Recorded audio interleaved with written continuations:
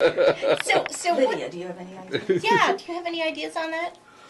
If you had a person that didn't like pets or dogs and then someone who did, you want to introduce them slowly. Kind of, okay, I have cats, and then slowly introduce them to, okay, they're a big part of my life, and just kind of slowly get to know them and feel them out. But I have seen people bring fiancés, boyfriends, husbands to training classes with them, so they can kind of understand how the dog's mind works, how we're going to train them, how it's going to, affect their lives, and different things that they can teach them to do. So sometimes just bringing them in on it helps them to like pets and cats or dogs a little bit better. So really, when you're talking about training and introducing your pet and your new loved one, it's not really all that different. I mean, you're really introducing them both in the same way. Wouldn't it be good to take them to something, say like I said, like a dog park, where it's something that you have at a certain time that you're going to be there, and a certain time it's going to end, and you're going to have a certain activity that's planned? That's a great idea. Yes, that is a good idea. I think Lydia's points are good because you train them gradually. You train the dog to the person and the person to the dog, because after all, we're all mammals. That's true. We really are. Now, you're listening to Marsie's Menagerie on 1480 WDJO.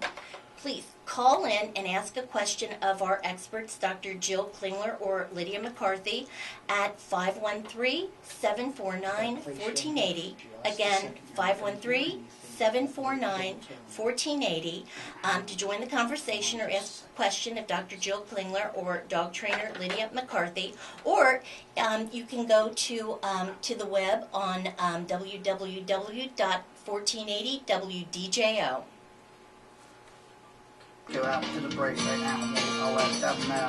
I've got two people on. I got Jennifer online on one. She's listening. I'm sorry? I got Jennifer on line one because she's having a problem listening to the show on the internet, so she's listening through the phone. Okay, so we've got Jennifer on line one. Right, You guys put this on. Desiree is on line two. Featuring chef-inspired cooking with hand-picked local ingredients. Brew River has the largest selection of locally brewed beers, 23 craft beers on tap, 50 of the world's best guest beers in bottles and cans, and over 40 bottles of hand-picked boutique and esoteric wines from select vineyards around the world. For an inspiring and accessible culinary experience, come enjoy Brew River for lunch or dinner Tuesday through Saturday, or Sunday for a New Orleans-style brunch and dinner service, just east of downtown along the river at 2062 Riverside Drive. Visit them online at brewrivergastropub.com or phone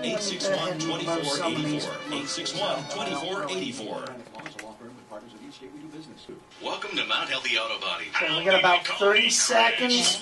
We're coming back to Desiree first. Okay, Desiree. Right. Everybody's up here for you. That's okay. Say, why do they call you Crash? Heck if I know. From minor touch-ups to major mess-ups, the name you need to remember is Mount Healthy Auto Body. 521-8600. This way I'll make it easier Precision for you. collision repair since 1930. 521-8600. Come see them at 1595 Madison Avenue, one block north of the Ronald Reagan Prescott Heads up Highway. the studio. Here we go. Welcome back to Marsie's Menagerie on 1480 WDJO. And we have Desiree on the phone. Hello, Desiree. How are you this morning?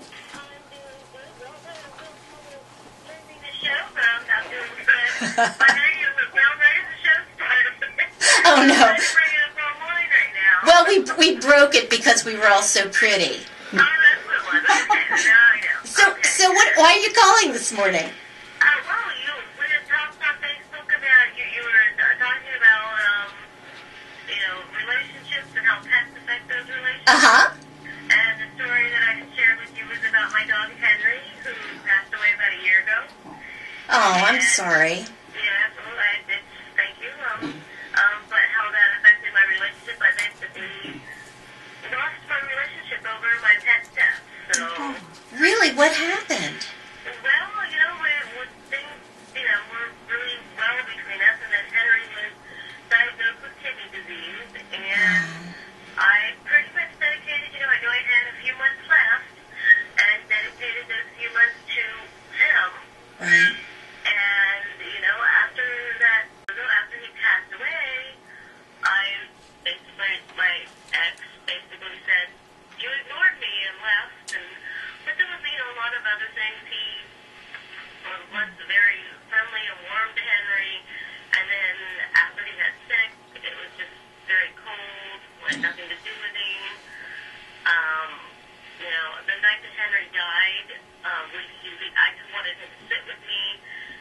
told me he's just a dog and went to bed, and that was probably not like him. So, I was really heartbroken. Like, I just never felt so lonely in all my life. I can only imagine. So, I joined a bereavement group, and they said that was normal. Kind of like a lot of times in couples with children, the same thing will happen, where one parent will be very attentive and grieve and acknowledge their grief, and the other parent will close themselves off. Dr. Klingler, what do you have to say about this? Yeah, I think you're very insightful, Desiree, about what the grief process does to couples. And if you can't, it doesn't sound like your partner was willing to work through the process with you. Right. And it can be so complex with the grief process. Each person, like you say, does it differently. Right. If he had been willing to stick it out with you and work through the feelings, I think it would have worked. But right. Well, and I don't know the whole story, but I know there was a basketball player recently who him and his wife discussed that years ago they had an abortion, and because of that, they worked together through that grief, and now they're married and they're a strong couple. And it was for him, it was just the opposite. He didn't want to work with me because he wanted to pretend it wasn't happening. I am so sorry that you had to go through that. I really appreciate your calling and sharing that with the audience. So really take care and thank you. Thank you. We have Jennifer on the line. Jennifer? Yes, I am. Where are you calling from? I'm calling from Chicago. Well, hi, how are you? Good, how are you? And congratulations. Oh, thank you. What a wonderful idea. So tell us what's your story? I have 4-legged children and a 2-legged child. I have 3 basset hounds and a Shih Tzu that thinks he's a hound dog.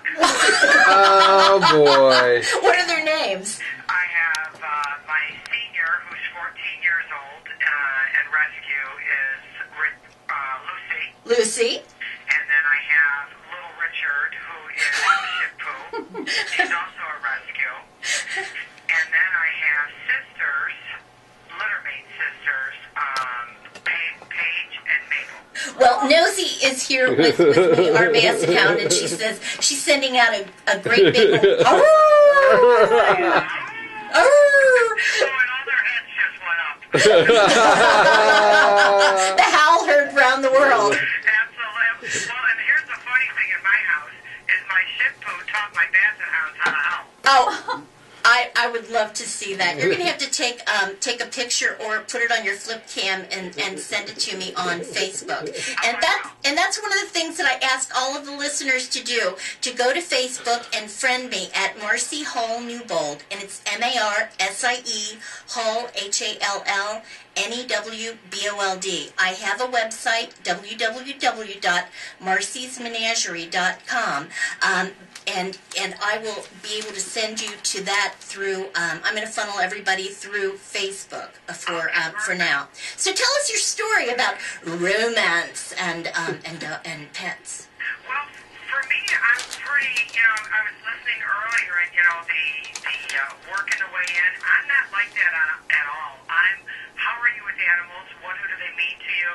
And if there's any hesitation, see ya at the first meeting. So you say, hi, my name's Jennifer. I'm an animal lover. So if you've got a problem with this fur on my sweater, I'll see you later. And I'll say hi when I see you, but I don't want you around because I don't have anything to connect with. I can definitely understand, and it was that way with my husband and I. We were both great dog lovers, and there was no question that after we got married, we decided, well, we were older, we weren't going to have human children, but we had that puppy gleam in our eyes. So, I know, Jennifer. And for me, it has to be like that because I don't just get into it for the fun times. I don't have a healthy dog. They're all in one way or another seriously sick with cancer or things that we're working hard to find out what they are, or behavioral mental issues that we're going to specialists. I have the realm on everybody, you know, and I just figure I don't even complain anymore because I just think God gives me what I can handle, and He knows I can handle these children. Absolutely, and So if bless your heart. Not an animal person, they won't financially support you. No, that's true. So, you know, it's and that's an important thing. We are responsible pet lovers, and we take on what we are able to. Well, listen, thank you so much for calling, and stay warm in Chicago, and maybe call back another week. Sure. All right. Love hearing you guys talking. Thank you. You're listening to WDJO, Marsie's Menagerie. Please call us if you'd like to join in our conversation at 513-749-1480. Now, we have Gail on the line. Hello, Gail? Hello, this is Debbie. Oh, Debbie, I'm sorry. I'm sorry. It's all my fault. Now, Nosey, I know. Nosey told me, and well, she's not very good with her numbers yet.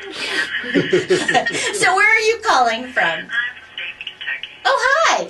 How are you? Fine. So, what's your story? I don't really have a question, but I guess I was talking about my husband, and 4 to 5 years into us being together in the beginning, he was not a fan of pets at all. Really? No. He didn't grow up with them? No. His mom didn't allow pets, so he never really had a pet. Ooh. But I came into the marriage with a pet, and to accept me, he had to accept my dog. So, how did that go? Well, in the beginning, I had a little white poodle at the time, and he couldn't touch me. That dog was very dedicated to me, and he would touch me, and my husband would get a little nip. And he slept in between us in the middle, and he would stare at my husband and growl at him all night long. Oh my gosh. But after he passed, I purchased a little dachshund, and I didn't tell my husband. And So, how did you sneak that in your bra? I was about 5 minutes from the house, and I called him, and I said, I'm on my way home with this little dog. And he told me that he would be packing his clothes if I came home with it. What? And I said, well, you better start packing. I'm walking through the door with the dog. Well, now tell me this. Were you having problems other than the issues with the animals, or the animal with your poodle? No, there were no other problems. So you just decided that you were going to bring that dog home. Did you know that would be the potential outcome? I knew that he wouldn't leave. I knew it was a threat. So I am just a big pet lover. He knew this. Dr. Klingler, what do you have to say about this? Well, I think sometimes unilateral decisions are made, but it sounds like you worked it out, that somehow you came to a compromise.